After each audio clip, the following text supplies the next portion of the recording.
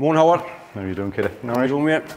Thanks for inviting us down again to do a bit more video on your Wallace Traction Engine. What we're going to be doing is boiler firebox stairs, is that right? So, the firebox is in. Yeah. We've done the riveting. Yeah. We've tubed it up. That's right. We're going to get a start putting the stairs in. Excellent. So, today's job, John, we're going to be putting, well, drilling holes and threading for the stairs. Right.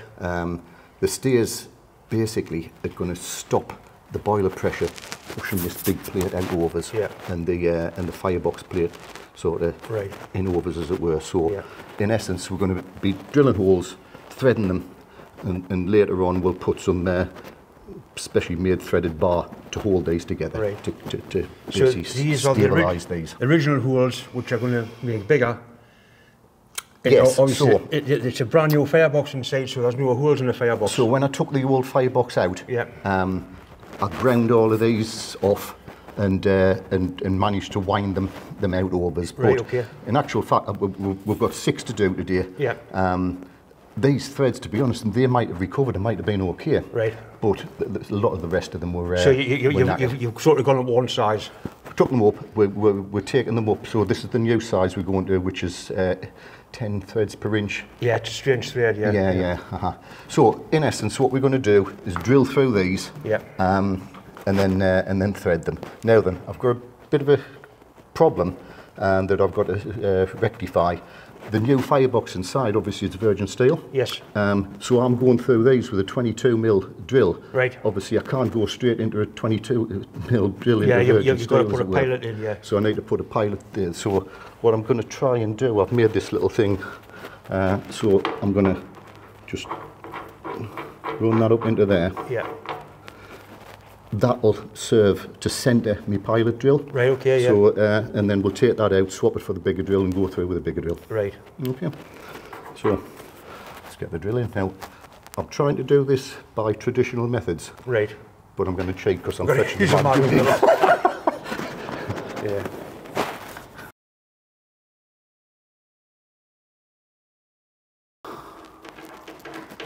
guide in. That's just ready to line it up, so I'm centering it on the hole. Just remember the inside.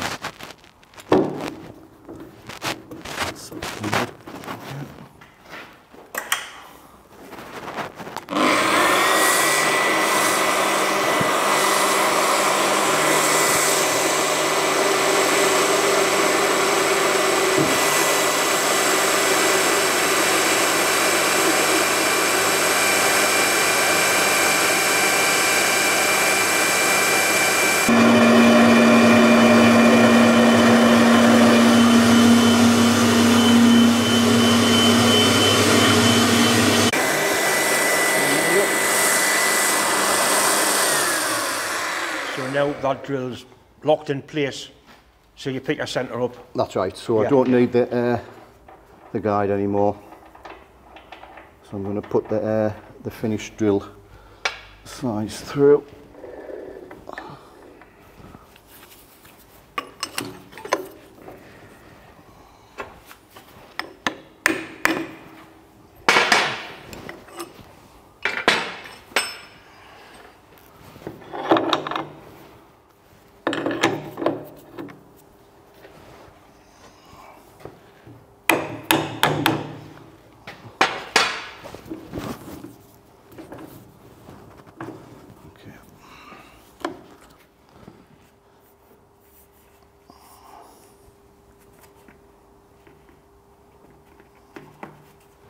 How are you finding that stuff?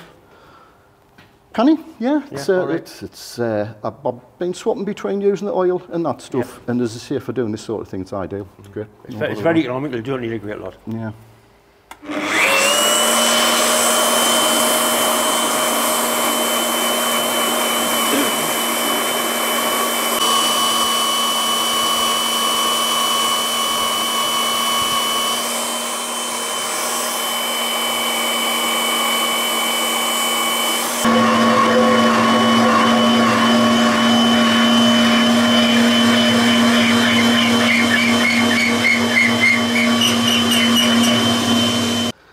Right, we're going to get into proper old-fashioned working now. Proper old-fashioned. This is the tap I'm going to use. This. It's 10 threads per inch. Now, the next stage obviously is to put the steers in. The steers, I've got one here, in essence the threaded bar.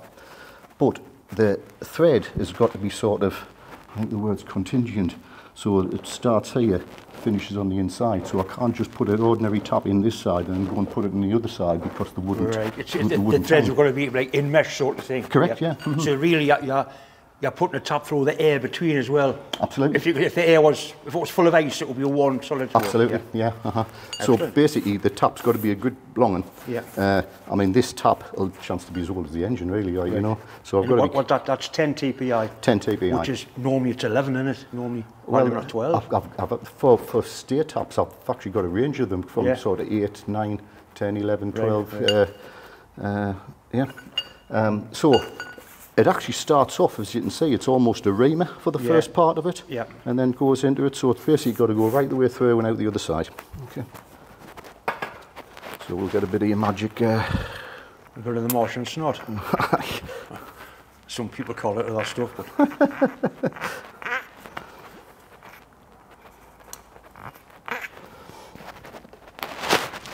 And so you wind up with a big drill, do you?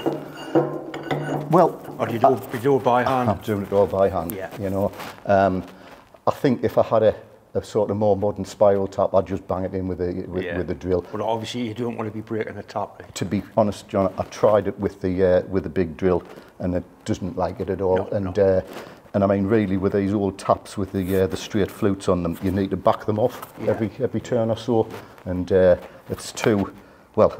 I'd dare bet it'd be a 4-figure sum to replace it, and I haven't got another, so I've got to be careful with it. And these are the last 6. I'm not smashing it now. Right. Okay. Yeah. Okay. Right then. So we're just getting I'll start as this here. That's going right through and locating on the hole in a firebox. Yeah, basically. So it's pretty much going through this plate. Yeah. The guide's through the inner firebox. Right. Obviously, we're starting to cut the outer first, as it were. Yeah. But as we get further and further in, it'll cut both. Like you said, to screw the stain, it's got to be all in mesh. It's got to be. Absolutely. So it's a sort of continuous thread right the way through. So the technique that I was shown with these a long time ago. So I mean, you see it cutting. Get a half a turn in, back it off a quarter. Yeah. Half a turn in, back it off a bit. If you don't do that, you can feel the top. Feel sort of bite, you know. I mean, it's very much by feel. Obviously, as you're cutting, you can sort of feel it biting and feel it working. And then other times, as it sort of gets further through, so really, once you've done 4 or 5 of these, you'll have had enough. You know, it's not bad work. It's sort of, it's one of these jobs you can just knock your brain out of gear a bit. And I would think the first two will be interesting, and then after that, you're screwing the tap in, Absolutely. Yeah. It's a bit like welding. It's good at first, but you start thinking about other jobs that you should be getting on with, as it were. Right. As I say, it's a tedious sort of a job, but.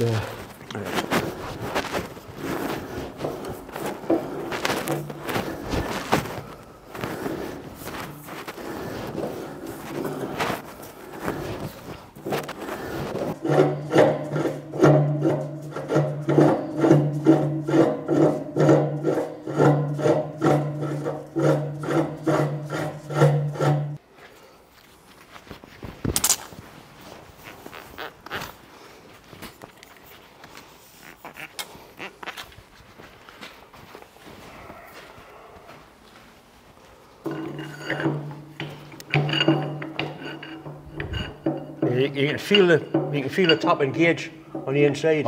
You cannot. Yeah.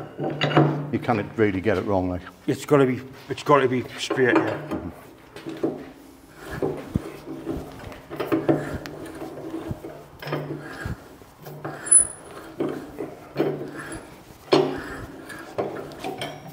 Yeah, I feel it's starting to cut now.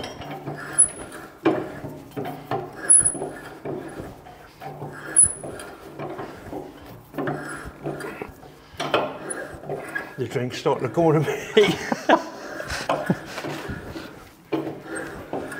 No, it's not the sort of job you want to be doing on a Saturday morning after a Friday night out, is it? Not really, no. I'm not used to this sort of thing anymore. It's manual labour. I don't do it anymore. Well.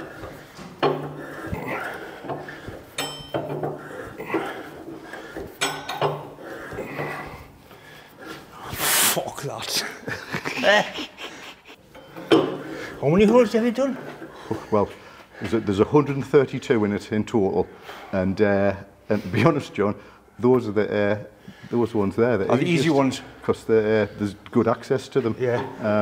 The ones on the front here are pill because you're having to do them with a ratchet, and the thickness of the steel plate in the front of the new firebox is thicker. It's 15 mil, so it's actually harder as well.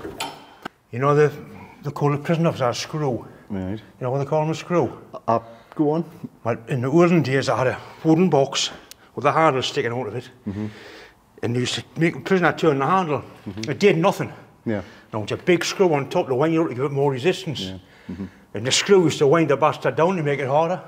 And that's where the word screw come from. So I've been told anyway. So you could be doing this as well. It's a bit of punishment. You must have been a bad lad, you.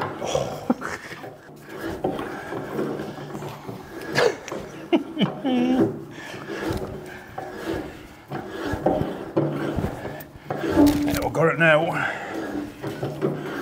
Come round to your way of thinking? Yeah. Does it come round to your way of thinking?